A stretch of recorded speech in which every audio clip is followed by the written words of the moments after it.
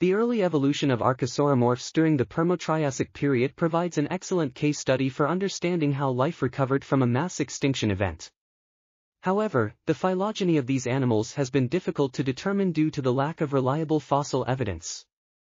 This study used a large data set of 96 different taxa and 600 osteological characteristics to create a comprehensive higher-level phylogenetic hypothesis of basal archosauromorphs.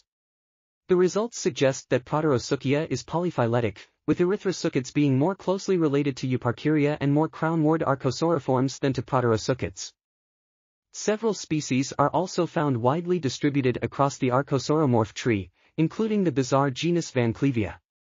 Additionally, the study suggests that phytosaurs are more closely related to pseudosuchians than previously thought. This article was authored by Martín D. Ezcurra.